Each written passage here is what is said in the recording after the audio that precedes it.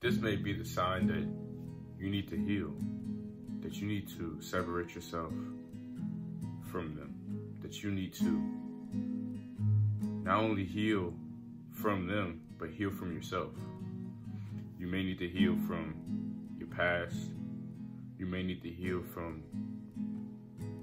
your anxiety, your depression. You may need to heal from and make decisions that's gonna better you.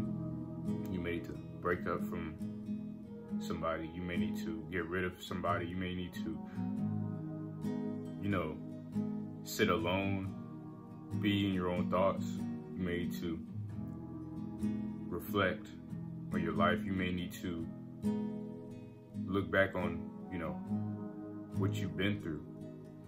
And it's okay to want to look back and to reflect on what you've been through. You need that space to clear your head, to clear your mind. You need that space to just be one with yourself. But not only one with yourself, but to be with God. A lot of times we don't give ourselves that space to heal because we feel like we can just keep taking on battles and battles and battles. And we feel like, even though we got the weight of the world on our shoulders, that we can just keep enduring without even looking back and healing. And everyone and a lot of people think that they can just keep taking it and think that, yes, life goes on, but they think that time heals and that time, is something that we can just keep going along with and keep doing what we're doing, and that we'll be able to fully heal from what we've been through. But that's just not the case. You're gonna have to take steps in different directions to heal, because everything starts in the mind. If you can't heal your mental, your physical, your psychological, if you can't fix your mind, those traumas will continue to take over. You'll continuously have bad dreams. You'll continuously have bad visions. You continuously won't be able to change your life for the better. We feel as though the healing doesn't need to be taking place, that as sometimes even as men, because majority of men watch my channel, that the majority of the time as men, even females, men and female, right? Man and woman, right? We think that we can just continuously endure, and enduring, yes, that's gonna build character. That's cool. Like it builds character, it builds strength, But at the end of the day, wounds still have to be cleansed. Wounds need peroxide. Wounds need to be cleaned off, need to be restitched, need to be healed. And yes, the best thing to do for you is to take that time to cleanse those wounds. You don't give yourself enough grace. You don't give yourself that space to heal. Give yourself that time and that energy to heal. We're always on go mode.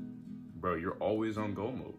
You don't just take the time out of your day, whether you work a 9-to-5 job, whether you with your girlfriend, or your girl with, you with your boyfriend, you in your relationships, you're doing different things, going to parties and all this stuff, and you drinking, you getting high, whatever, and you can do all these fun things, but at the end of the day, your wounds are not cleansed. You still have those wounds, and those wounds are deep, bro. Them wounds are dang near to your heart. They dang near your heart, bro. If you can't take the time to cleanse and to heal, you will never be able to get to where you want in life. We all got wounds. We all have wounds. Even spiritual wounds. I think the worst wounds you can have are mental and spiritual wounds. Physical wounds, if you have a strong mental, you'll be able to get over it. But even then, when people say get over it, or people tell you that, oh, you're a man, like, deal with it. That's how the world sees it. That's what the world's gonna tell you. The world ain't gonna tell you to cry. You know what I'm saying? The world's not gonna tell you that it's okay to cry. The world's not gonna tell you that, it's okay to heal, to want to heal, to have that space to heal, to do your own thing, to be away for a while, to go ghost. Like, that's okay. You got to do what you got to do.